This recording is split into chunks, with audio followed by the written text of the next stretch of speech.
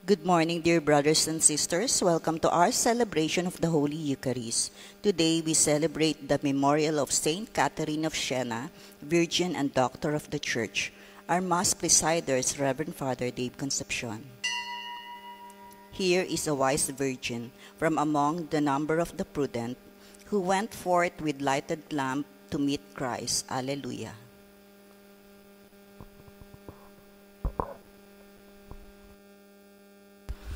In the name of the Father, the Son, and the Holy Spirit. Amen. The Lord be with you. And with your spirit. To prepare ourselves to participate in the sacred mysteries, let us first call to mind our sins and humbly ask the Lord for His pardon and mercy.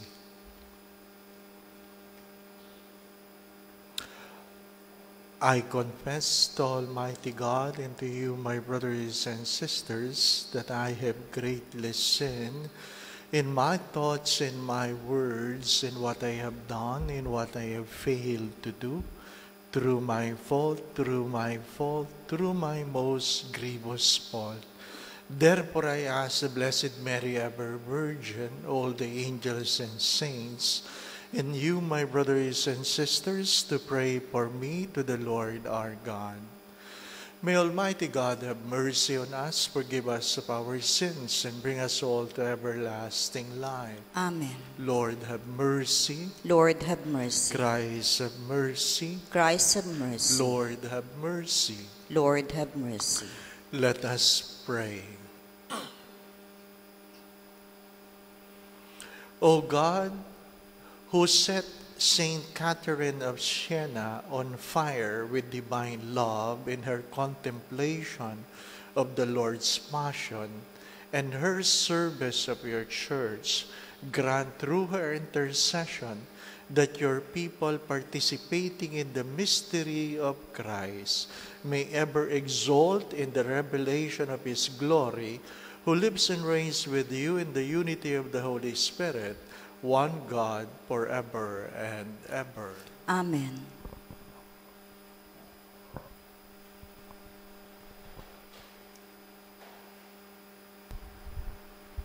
A reading from the Acts of the Apostles.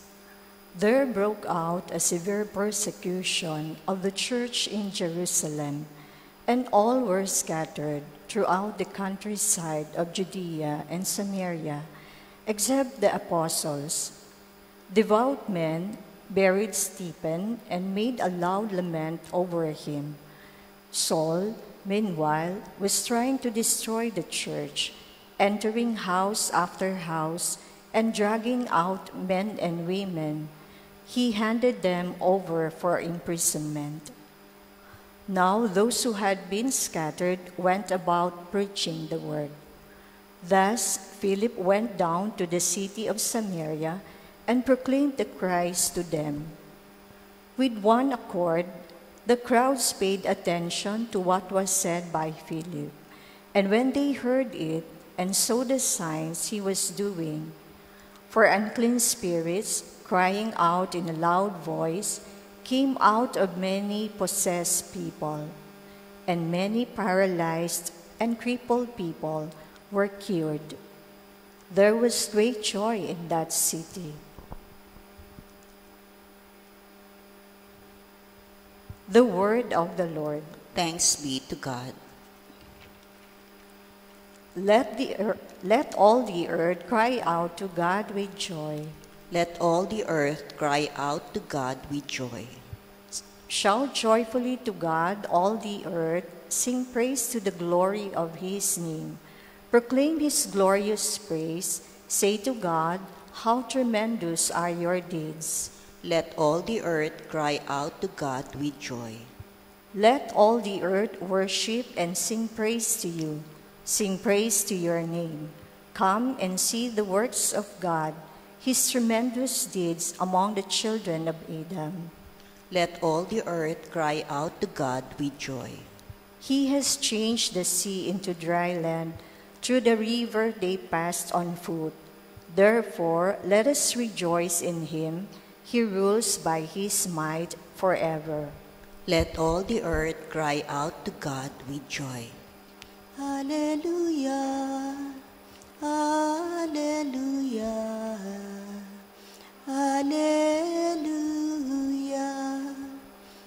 Everyone who believes in the Son has eternal life, and I shall raise him on the last day, says the Lord. Alleluia, Alleluia, Alleluia.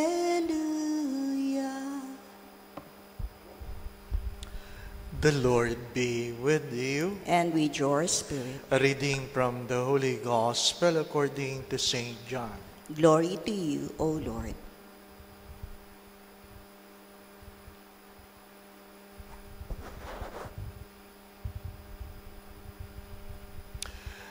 Jesus said to the crowd, I am the bread of life. Whoever comes to me will never hunger. Whoever believes in me will never thirst. But I told you that although you have seen me, you do not believe. Everything that the Father gives me will come to me, and I will not reject anyone who comes to me, because I came down from heaven not to do my own will, but the will of the one who sent me. And this is the will of the one who sent me, that I should not lose anything of what he gave me, but that I should raise it on the last day. For this is the will of my Father, that everyone who sees the Son and believes in him may have eternal life, and I shall raise him on the last day.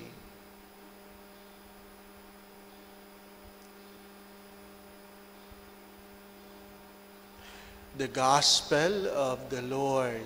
Praise to you, Lord Jesus Christ.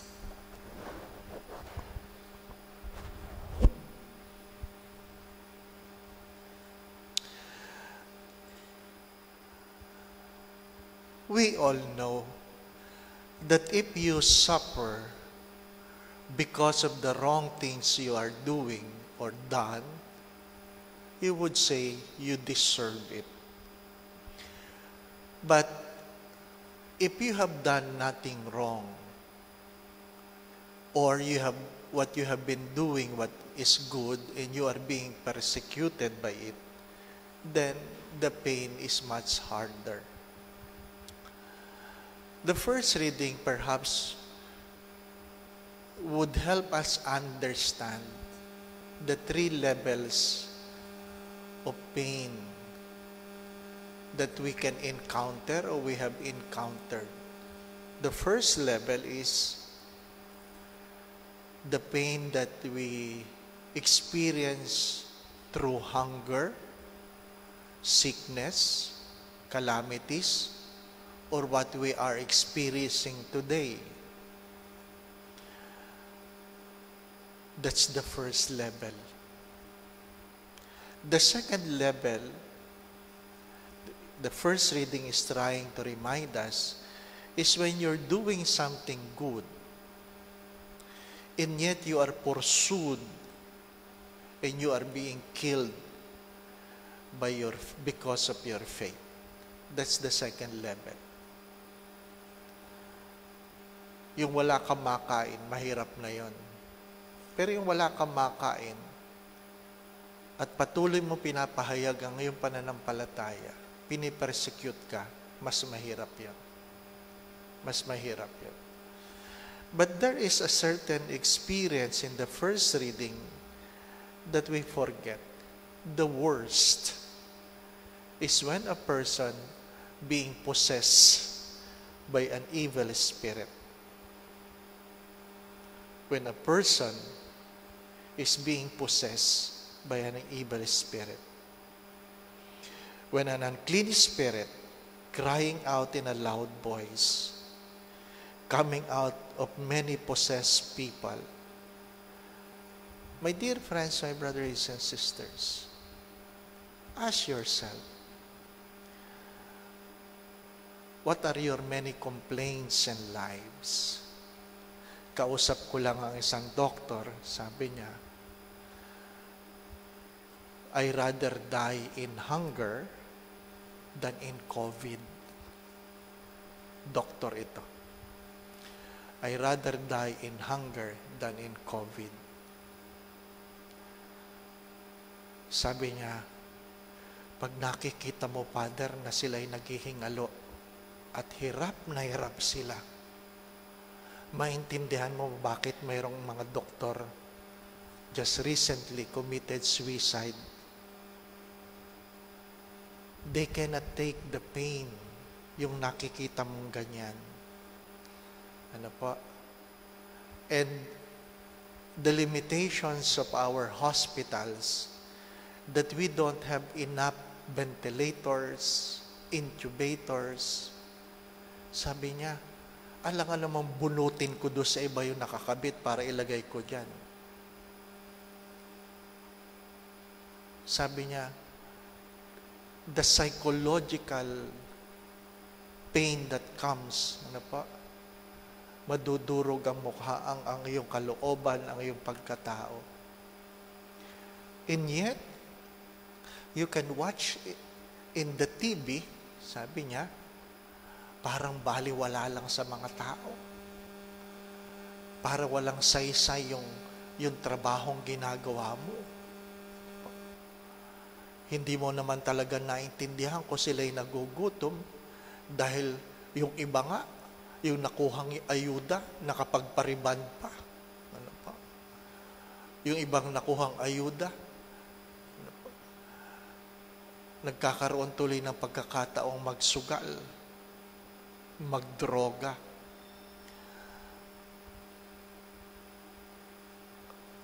I guess we are having this problem because people failed to see the bigger picture. People failed to see the bigger picture. Sabi nga niya, sana araw-araw ilabas sa news yung nakukuha, may mag-video, i-video yung mga nakikita sa ICU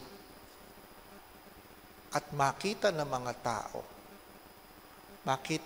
tao ang hirap ng ikaw ay namamatay sa COVID.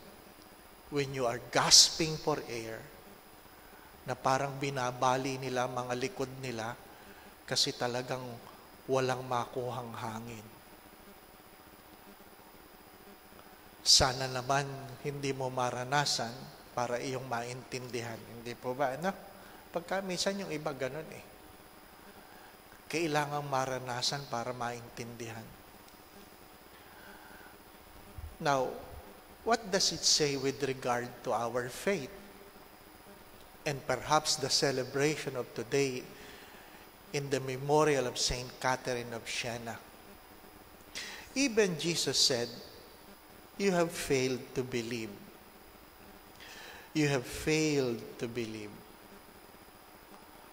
I told you, although you have seen me, and yet you do not believe. Kahit yung mga taong nakakita sa Diyos, naranasan nila marahil ang milagro, o ayaw naman tawagin ni Saint John ang mga milagrong yan, ang tawag dyan ay signs. Signs, ang mga pagpapakita upang ikaw ay maniwala. Ano po? I would like to invite you on this. That the death of Jesus in the cross does not make, please, the death of Jesus on the cross does not make it easy for us to enter heaven. I repeat, the death of Jesus on the cross does not make it easy or easier for us to enter heaven. He simply made it possible. Hopefully, every time you look at the cross, you will understand how difficult it is to enter heaven. Ano ang pagkakaintindi mo? Ano ang pagkakaintindi mo sa pagkamatay ng Diyos, pagkabayubay ng Diyos sa krus? Do you think by the death of Jesus, it was made easier for everyone to go to heaven? No. What Saint Catherine of Siena is trying to teach us, my brothers and sisters, that Jesus did not made it easy. Jesus made it possible. In Saint Catherine of Siena, I would like to quote her words, "Nothing great is ever achieved with much enduring." Nothing great is achieved. There is nothing greater than heaven. But please do not entertain the thought that by the death of Jesus, it was made easy. The death of Jesus made it possible. But I want you to look at the cross and perhaps to understand how difficult it is to enter heaven. There is so much to endure to enter heaven. If you cannot understand what is happening around us, how can you understand our struggle in terms of entering heaven? It was not made easy. It was made possible. And look at it, how difficult it is. Amen.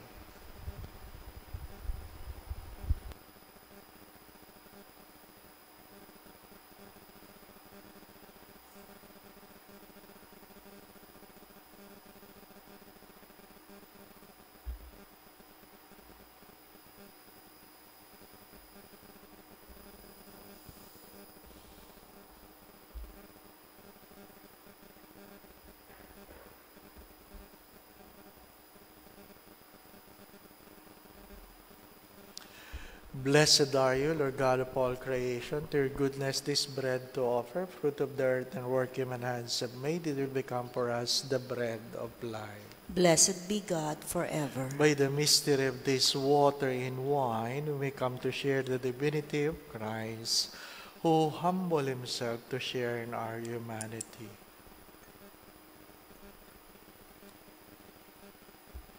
Blessed are you, Lord God of all creation. To your goodness this wine to offer, fruit of the vine work human hands have made, it will become for us our spiritual drink. Blessed be God forever. Lord God, we ask you to receive us and be pleased with the sacrifice we offer you with humble and contrite heart.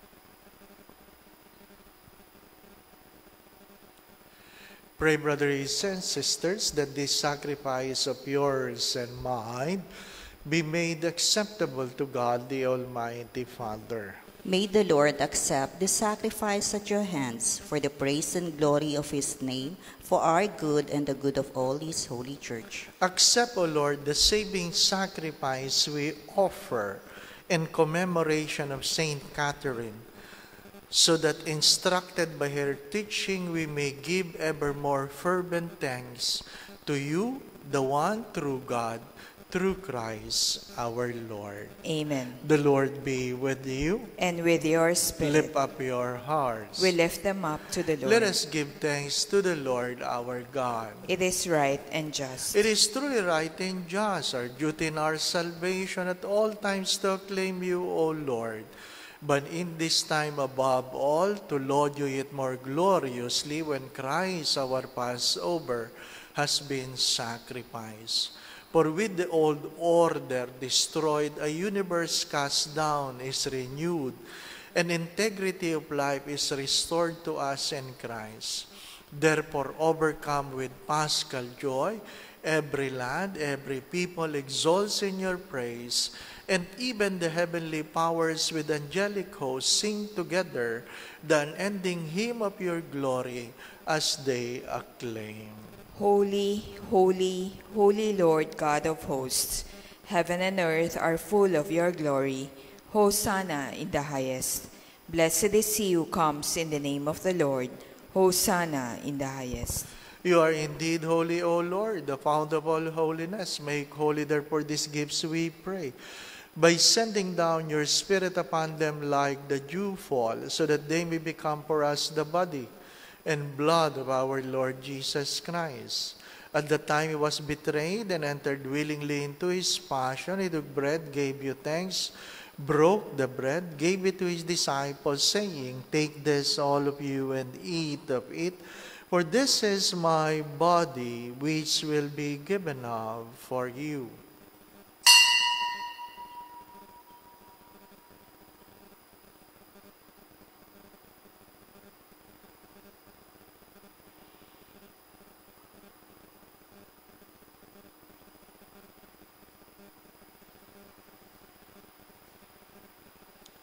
In a similar way, when supper was ended, he took the chalice and once more gave you thanks, gave the chalice to his disciples, saying, "Take this, all of you, and drink from it, for this is the chalice of my blood, the blood of the new and eternal covenant, which will be poured out for you and for many for the forgiveness of sins.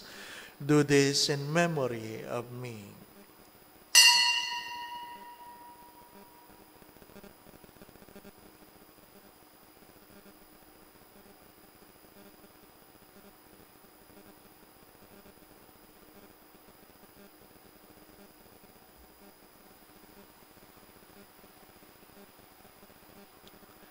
The mystery of faith. When we eat this bread and drink this cup, we proclaim your death, O Lord, until you come again. Therefore, as we celebrate the memorial of his death and resurrection, we offer you, Lord, the bread of life and the chalice of salvation, giving thanks that you have held us worthy to be in your presence and minister to you. Humbly we pray that, partaking of the body and blood of Christ, we may be gathered into one by the Holy Spirit. Remember, Lord, your church is spread throughout the world, and bring her to the fullness of charity, together with Francis, our Pope, Broderick, Administrator, all the bishops and all the clergy. Father, please hear the prayers of your children gathered before your holy presence. Let's spend a few moments of silence. And I invite you, brothers and sisters, that you personally ask the Lord for a special grace you want to receive in this Eucharistic celebration. Ask the Lord.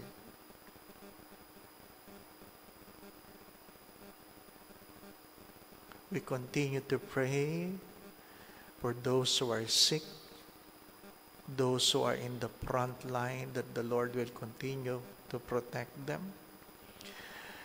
We pray for the repose of the souls of those who have gone ahead. We pray for other intentions offered in this Mass. Those who are celebrating their wedding anniversaries, birthdays,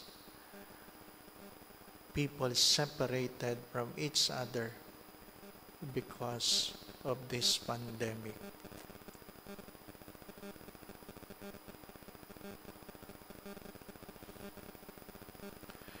Remember also all our brothers and sisters who have fallen asleep in the hope of the resurrection, and all have died in your mercy. Welcome them into the light of your face. Have mercy on us all, we pray, that with the Blessed Virgin Mary, Mother of God, with Saint Joseph, her most chaste spouse, with the blessed apostles, with Saint Catherine of Siena, with Santa Maria Goretti and all the saints who please you throughout the ages, we may merit to be co-heirs to eternal life, and may praise and glorify you through your Son, Jesus Christ. Through him and with him and in him, O God, Almighty Father, in the unity of the Holy Spirit, All glory and honor is yours forever and ever. Amen. Gathering all our prayers into one, let us now pray to the Father in the very words our Lord Jesus Christ taught us. Our Father, who art in heaven, hallowed be thy name. Thy kingdom come, thy will be done on earth as it is in heaven. Give us this day our daily bread, and forgive us our trespasses, as we forgive those who trespass against us.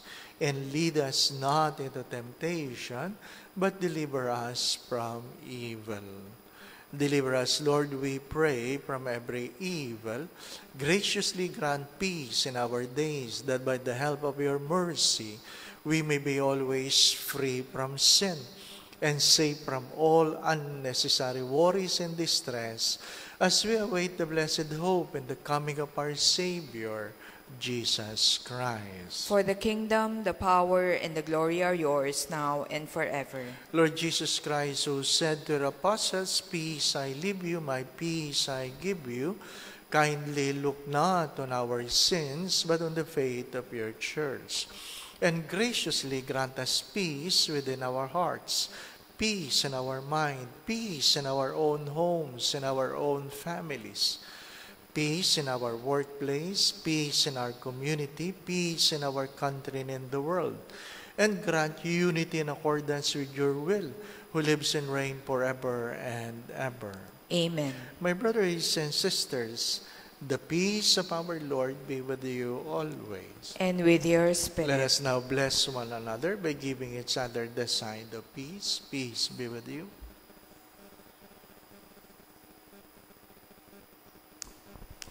Lamb of God, you take away the sins of the world, have mercy on us. Lamb of God, you take away the sins of the world, have mercy on us. Lamb of God, you take away the sins of the world, grant us peace.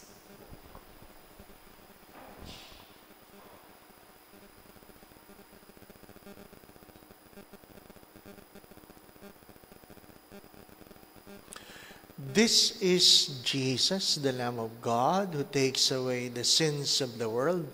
Blessed are you who are invited here to receive him in Holy Communion. Lord, I am not worthy that you should enter under my roof, but only say the word, and my soul shall be healed.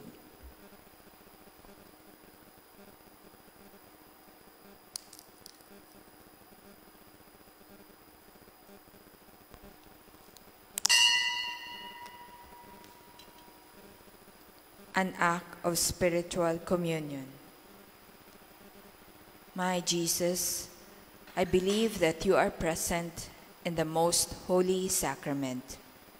I love you above all things, and I desire to receive you into my soul. Since I cannot in this moment receive you sacramentally, come at least spiritually into my heart. I embrace you as if you were already there, and unite myself wholly to you. Never permit me to be separated from you. Amen.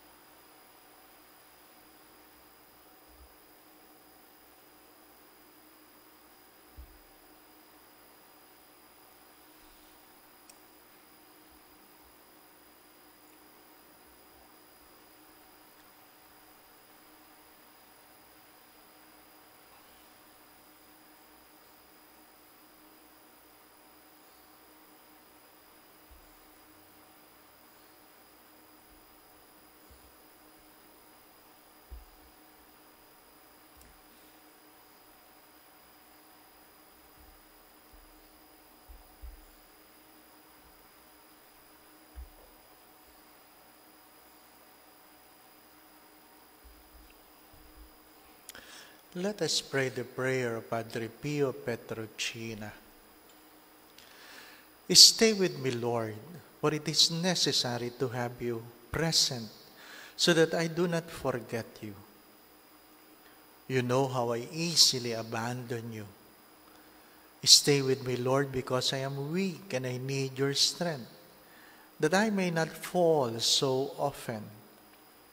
Stay with me, Lord, for you are my life, and without you I am without fervor. Stay with me, Lord, for you are my light, and without you I am in darkness. Stay with me, Lord, to show me your will. Stay with me, Lord, so that I hear your voice and follow you. Stay with me, Lord, for I desire to love you very much and always be in your company. Stay with me, Lord, if you wish me to be faithful to you. Stay with me, Lord, for as poor as my soul is, I want it to be a place of consolation for you, a nest of love.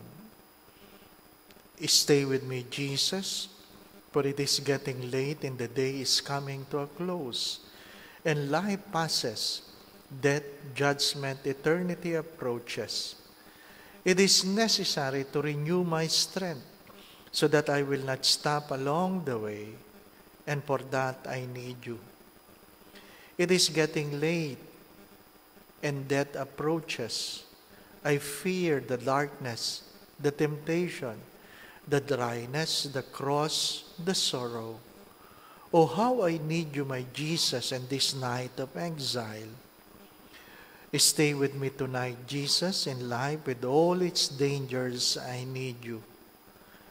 Let me recognize you as your disciples did at the breaking of the bread, so that the Eucharistic communion be the light which disperses the darkness, the force which sustains me, the unique joy of my heart.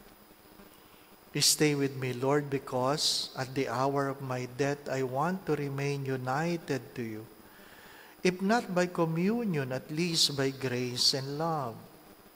Stay with me, Jesus. I do not ask for divine consolation because I do not merit it, but the gift of your presence. Oh yes, I ask this of you. Stay with me, Lord, for it is you alone I look for. Your love, your grace, your will, your heart, your spirit, because I love you. And ask no other reward but to love you more and more. With a firm love, I will love you with all my heart while on earth, and continue to love you perfectly during all eternity. Amen. Let us pray. May the heavenly table at which we have been fed, O Lord, confer eternal life upon us, and as even in this world, it nourish the life of Saint Catherine through Christ our Lord. Amen. We continue to pray the prayer for a new Archbishop for the Archdiocese of Manila. Heavenly Father, you have blessed our Archdiocese time and again with good, holy, learned, and wise shepherds who have led us ever closer to you. Aware of your profound love for us, we ask you to bless us once again. Send us a good, holy, learned, and wise man to become our next Archbishop.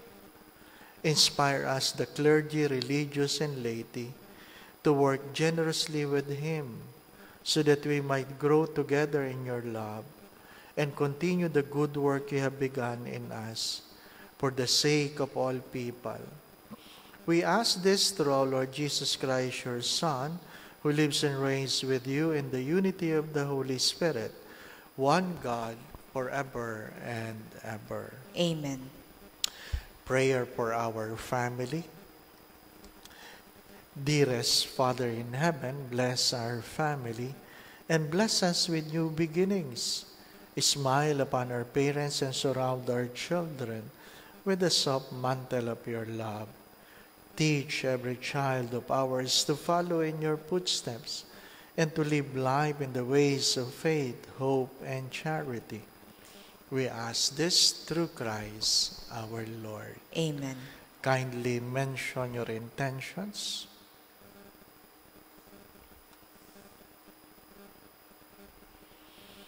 Our Father who art in heaven, hallowed be thy name. Thy kingdom come, thy will be done on earth as it is in heaven. Give us this day our daily bread, and forgive us our trespasses, as we forgive those who trespass against us.